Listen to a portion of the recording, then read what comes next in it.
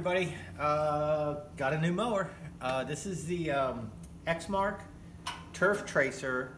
That's the you got Turf Tracer, which has the floating deck, and then you have the it's like Viking or something like that. That's the non-floating deck. This is the floating deck. This is the higher model. It's the hydro, not belt driven, so it's pure hydro, 36-inch. It's got the Kawasaki FS481V motor, V twin, and so we'll go ahead and back this off the trailer and go over it real quick and talk about it and go do a little bit of demo with it. This has been a dream mower of mine for many years. I've never had a walk behind hydro like this. I had the 52-inch John Deere for a little while, but that's not practical for my purposes.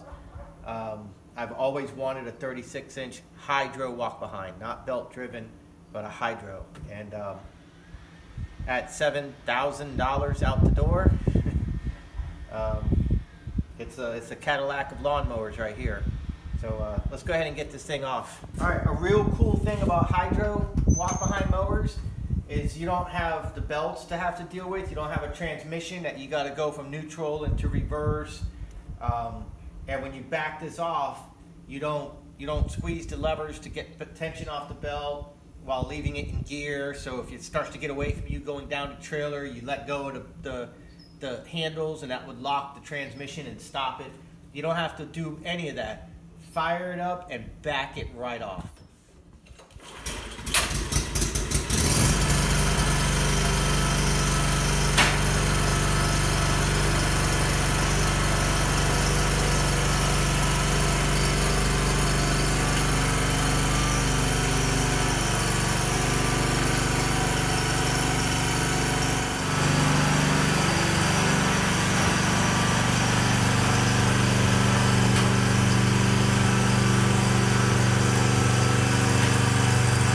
Got it off the trailer. You saw how easy that was. Just fire it up and back it right off. All you gotta do is release the parking brake and squeeze the handles. You don't have to do anything other than just release the parking brake and squeeze the handles. Even in the handles neutral position, just squeeze the handles and it walks right off. I'll show you all that later.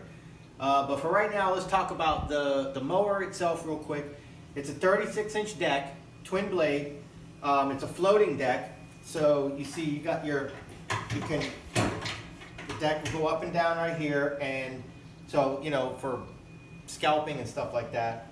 You got your adjusters right here. They're in half-inch increments, and you can also buy spacers that, if let's just say you're cutting right now at 3, I got it set up at 3. Well, let's just say a customer says, "Can you go a little bit higher?" And I go one more hole, and that's 3.5. Says, "Oh, that's too high. But 3 is too low." They make a little spacer that you can just add underneath this cotter pin. Like this right here, you could put a little washer right here that's going to raise the deck up the width of the washer, maybe half the distance to the hole for the next adjustment. And you can also do that the other way. So if 3 is too high, 2.5 too low, then you can come back, put it in the 2.5, put the washer, and you'd be cutting at 2 3/4. So you could do that too. So that's really cool. You can access your belts right here, which is really neat how this is set up. It's got an electric clutch, the PTO, so you don't have a lever that you have to adjust. You don't have a tension pulley that is going to be on a lever that tightens your belt. The belt's always tight on an idle pulley right here, and this is your adjuster pulley right here that's spring-loaded automatically. You don't touch it. It's always got tension, and you just tighten it. You engage the blades by hitting the switch, and it fires the clutch up. Energizes the clutch, locks it, and there you go. So you got your blade belt bolts right here, 1 and 2, for your blade bolts right there. Right there's your blade bolts and nut. So you just go off your ramp or just jack up the front end, and you can access it that way. That's the spring I was telling you guys about right there. Comes with the side chute. So you can use the side chute, or, uh-oh, I got company. My neighbor, hold on.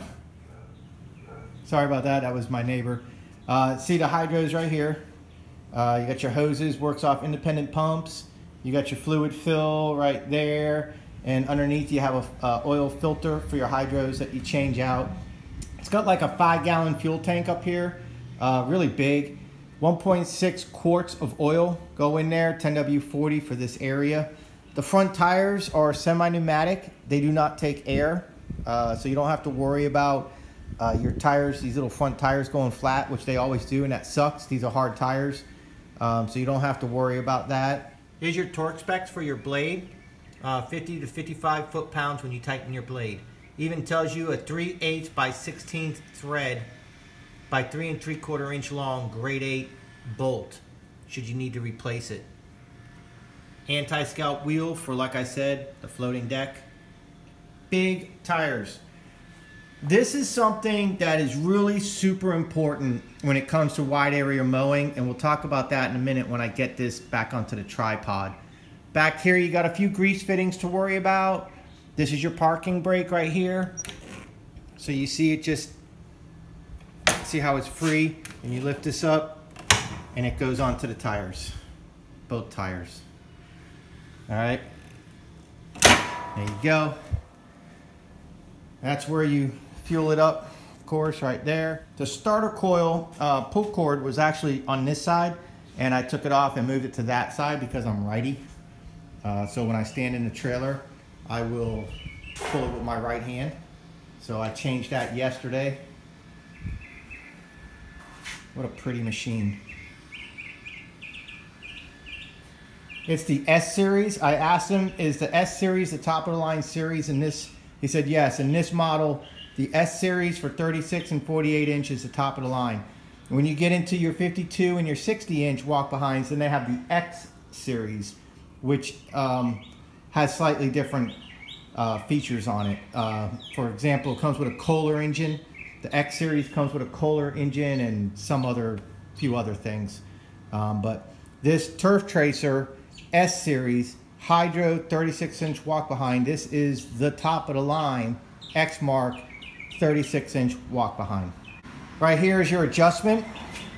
So if you let go of both handles and it starts to kind of go to the left, and you got to keep putting a little bit of right handle in it, or it starts to go to the right, you got to keep squeezing a little left handle in it or whatever to straighten it out. You adjust that. So you turn it to the direction that you need the mower to go to straighten out. So you can let go and it'll just keep running. Another mod that I did, the pull cord handle, I swapped that to this side, but I also took off the stupid operator presence levers, which are right here, and they squeeze down, and it's a metal bar that squeezes down onto the foam, and then your hand grips this right here, and I'll show you all this later. I took that off and I connected the wire solid, so the machine always thinks I'm standing behind here holding it, so I can fire the machine up, turn the blades on, take the parking brake off, and I don't have to have my hand squeezing that metal bar down. I can't stand that. I don't like it. I don't recommend you do it because it's a YouTube channel, and so I don't want to be sued. But you know, when you get your big boy pants on and you've been around machines for a while, those operator presence levers just become a pain in the butt. Most people just disconnect them. But you know, you do what you're comfortable with doing, okay? So here's the machine. Here's the machine, looking kind of nice. I'll put the cover back on. And if you look through that black cylinder right there and that black cylinder right there, those are your hydro motors, or your gearing, or whatever you want to say. You got the pumps. The pumps are behind the engine. You got individual pump, one there and one on the other side. And those pumps send the fluid down to the drive right there, independent drive. So like if you compare that to my Gravely, it wasn't set up like that. The Gravely is a hydraulic, you know, it was hydro, of course, and all zero turns are hydro, but you have different levels of hydro, and I never really understood all that. But let's just say, unless you start getting into top of the line stuff, you have like a non-serviceable cheaper hydro system than what you're seeing on this machine right here. And that's all stuff we'll go over in time. We'll talk about all that. I just want to introduce you to this and take you for a little demo. All right, so back here is your little cockpit area, right? So you got your blade PTO right here. That works off the electric clutch. Comes with the hour meter, of course. I got it at 0.5. It's got 1.1 now. Choke for cold start. That's your throttle for your engine. This is your speed control for your hydros. All right, you fire it up with the brake on, you leave it in neutral. If you need to go backwards, you don't have to do nothing. Just take the brake lever off. It's on. You pop the brake lever off and just squeeze these levers back that are locked in the neutral position right here. See, that's unlocked. That's the neutral position. That's your locked position. If you had the operator presence levers on, you'd have to have it in this position in order to walk away from the machine if the engine was spinning. So with this like this, you fire it up, give it a little fuel, touch nothing, squeeze the levers, and you can back it off your trailer, okay? Then when you're ready to go forward, you can use your stomach actually and lean on this, and this will push it up. There's no clicking, it just slides up, 6 being the fastest. And so what you're gonna see is if you watch these levers with the hydro, is as you move this up, it moves the levers. It's expanding these levers out. The more the levers are moved out, the faster the fluid is being pumped through the gear motors down there where the wheels are, and that drives it, all right? So if you're up here at 3, there's your distance, okay? So you're mowing along, you just mow along, and when you want, is this working good? I hope it's working good. If you want to slow down, you'd squeeze it a little bit, just a little bit. You want to stop, you squeeze it to where you feel a thud. And if you want to go backwards, squeeze it a little more. Did you hear that? That's on the return spring. Squeeze it a little more and then it goes backwards. Let it go and it'll take off on you. You need to slow down, you slow it down right here. Set your speed to the speed that you want. If you need a temporary slowdown, you can just take a little off with your fingers. But if you're like, oh, I'm mowing too fast, or you're around delicate flowers or whatever, you can just slow your throttle down or your speed control right here and go. You don't even have to touch the machine at this point. You can just be walking along beside it. Put your hands behind your back if you're stupid, but you can. And because I took the operator presence levers off, it'll just mow. This thing will just mow. And when you're ready to turn, you squeeze the handle and you turn.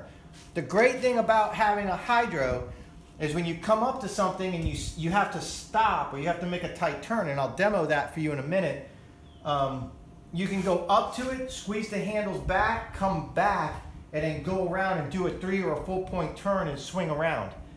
With a belt drive, it gets very tiresome going up, squeezing the levers, and then trying to pull it back. You're actually trying to pull the machine back in the grass, and that's not easy to do. So then you use your knee and you pop it in the reverse and you let go, and the reverse on a belt drive mower really sucks.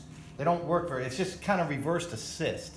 And it starts to kind of come back a little bit as you pull. And then you got to stop, put it back in gear, and then go. And you do that. With a hydro, you just go forward, back, and then you can go around and you can go. We'll demo that next door in her backyard. Okay, when it comes to tires, right, hydros usually come with a bigger tire than a belt drive. When you get a belt drive, you usually will have a smaller tire, not necessarily thinner. 36, 48 inch, they're all pretty much going to have the same size tire back here. A 32 inch might have a little thinner tire because the deck is only to here. So what's the point in buying a small 32 inch to fit behind or fit through gates if the wheels aren't going to fit? So they usually come with what I call pizza cutter tires.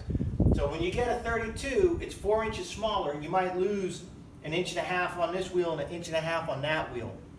It's something to consider because the weight of that large area mower on those smaller tires, and I call them pizza cutter tires, is going to push these little pizza cutters into the dough or into the soil. And if there's any bit of moisture from rain in the past few days all the way up to that day, and you're trying to cut and you're trying to make a living, those pizza cutter tires will rut bad. So you end up leaving the big machine on the trailer and you're push mowing because of that reason, because of those pizza cutter tires, and it sucks. You got a machine that you can no longer use. So if you got fences and you have to use a 32, then that's something you need to be concerned with. A 36-inch will fit in just about every single fence. You can build an entire lawn service of over 100 lawns and never, ever, ever need any other size mower than just this mower. It'll fit in 99% of your fences, and you can tell a customer, sorry, my mower just won't fit. And there's plenty more work to go. You don't have, but I got a Honda, so I would do it, but I'm just saying, you don't need to. If you start going into like zero turns and stuff like that, yep, they're about $3,000 cheaper to $2,000 cheaper, depending on what size you go with. You go with like a 42-inch zero turn, like I had the Gravely, that was $3,500. I think they even sell them now for like $3 grand out the door, well, plus tax and stuff, but like $3 grand. The problem with those Gravely's is the smallest deck you're gonna get is a 42-inch, right? And I'll tell you why. The 42-inch is gonna have pretty nice sized tires back here, so you don't have pizza cutter tires. But you have a 42-inch deck, so now it's not going to fit behind probably 40 to 60% of your backyards. Now you need something on top of the 42-inch. Now you're carrying two machines. The 42-inch only saves you time and effort in the front yard. You still got to push mow the backyard, unless you have a 36, whatever. But I'm just saying, if you're just going out and buying, I'm just helping you with compare. It's just something to think about as you build your business. All right, know what your customers are going to have. Know the areas you're advertising in. Look at the fences, look at the gates, and realize, man, if I spend $4 grand or $5 grand on a really good zero turn, a 42-inch, I'm still not going to be able to get into a lot of these fences. I might want to consider something else. That's where you start considering walk-behinds. And I'll tell you why. Because if you try to get like one of those 34-inch Gravely Riders or Toro, or Husqvarna, or a 30-inch, or a 38-inch, or something like that, and you think that's going to be the ticket, those mowers weigh a lot. Add your body weight to it, and then consider the pizza cutter tires that those little mowers are going to come with now. You'll see some really small, skinny tires. That's why with a zero turn, I would say you never want to go below a 42-inch. Never, unless you're guaranteed to always be mowing in the dry. 42-inch zero turn, regardless of the brand, will save you about $3,000 over this machine right here. But this machine right here will never need another machine on the trailer. That's the point of it. Where a 42-inch zero turn might. Know your neighborhood. This isn't for everybody, but know your neighborhood. If you can, there's people that can build an entire business on a 48-inch because they just do acres, and that's great, fantastic. But for those of you that's not who I'm talking to, that's why I went with this mower. That's why this has been my dream mower for a very, very long time. 36 is the absolute perfect size for how I advertise and build my business and work my side hustle. Hydro is the ticket for ease, comfort, convenience.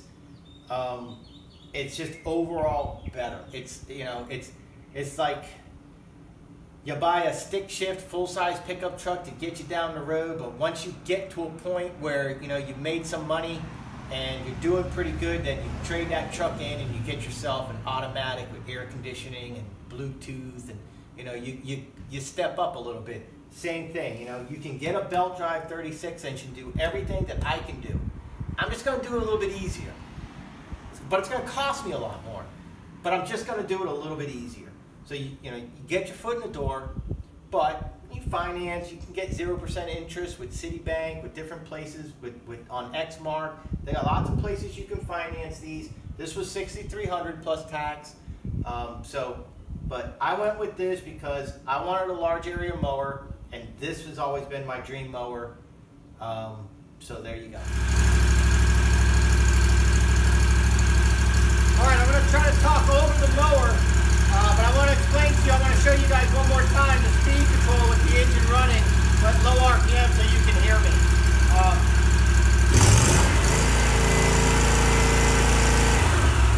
It's a beast of a motor. I think it's 18 horse on a 36-inch. That's pretty good. All right, so here's that speed control I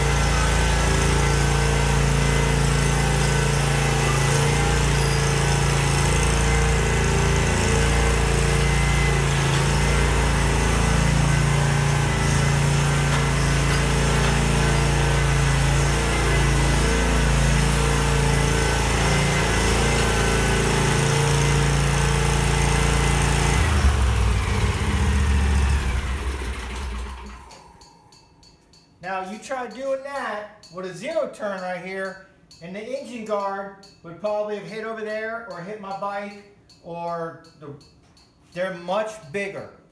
With the zero, or with the walk behind like this, compared to a zero turn, that was a zero turn I meant. With a walk behind like this, you can stand to the side and you can swing this thing around, and the footprint is much smaller this way with a walk behind. That's another reason why I really like walk behinds.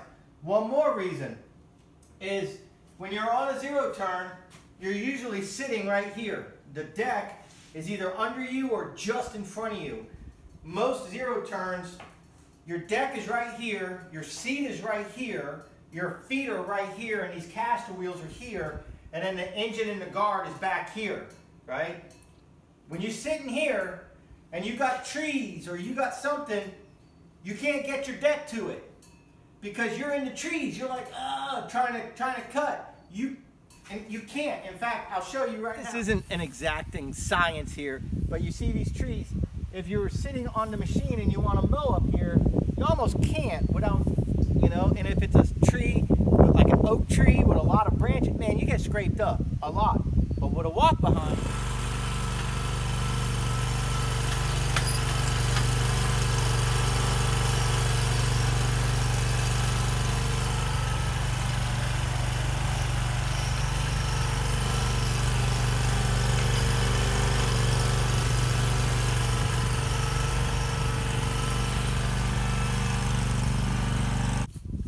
with a hydro walk behind, you can just, but if it's belt driven, then you're probably going to get down and keep walking because you don't want to have to pull it back. But you saw how easy that was. Hydro walk behind. Okay, so from the demo that we just had in the garage with how I was moving around in such a tight spot, I want you guys to pay attention to what I do back here and realize that a zero turn, and I'm not trying to harp on zero turns, don't get me wrong, zero turns have their place in this business. Just not in my business, that's the only thing. And so I'm just kind of explaining my purchase so you guys learn from me. The Gravely I purchased wasn't a mistake, but had I waited another month or so, this would have been the mower that I should have got in the first place. But as zero turns go, that Gravely was fantastic. Don't get me wrong at all.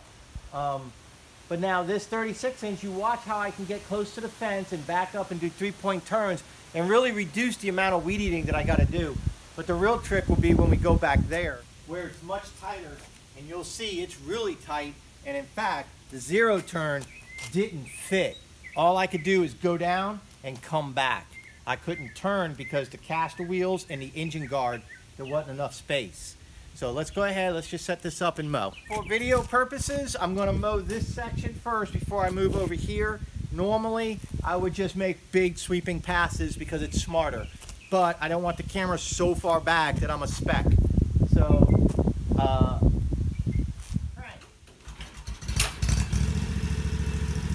Drop.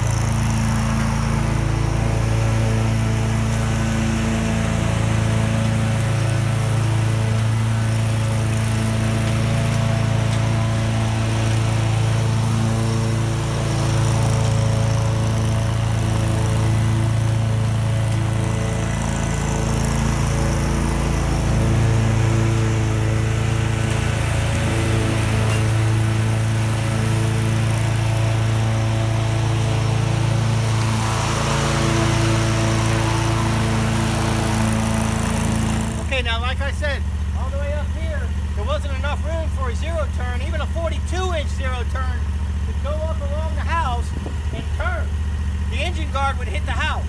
So you'd have to go up and come back, and then go to the middle, and then do it like an 8-point turn, or just go all the way up and then down, and then all the way up and then down.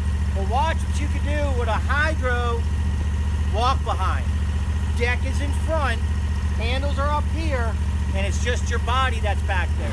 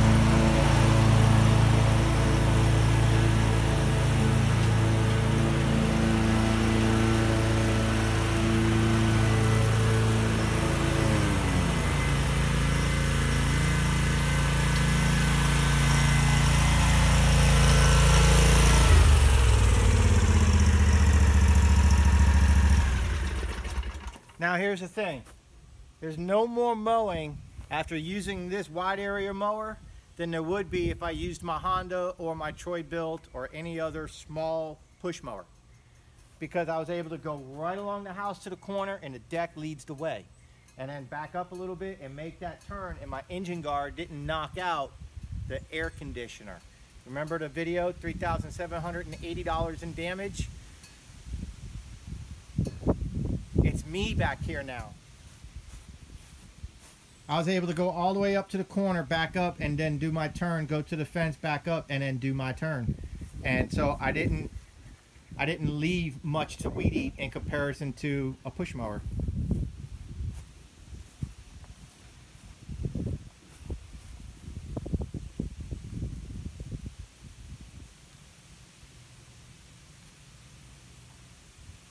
I mean, that thing does a sweet job. Oh, we're rocking the sun now. I did feel a couple raindrops. Supposed to rain tomorrow. Happy Mother's Day, everybody. I hope you guys have a great weekend. I'm going to get this video up tonight, Saturday night. You guys will be watching it tonight and tomorrow morning, Mother's Day. So happy Mother's Day, everybody. And thank you for the early congratulations from everybody. I know you guys are just as excited for me as I am for me. And to share a new chapter in the side hustle, growing your side hustle. So there we go. We definitely grew. Coming up, videos on the trailer. All right, lots of information coming there. We'll probably do something tomorrow. All right. Tell me about the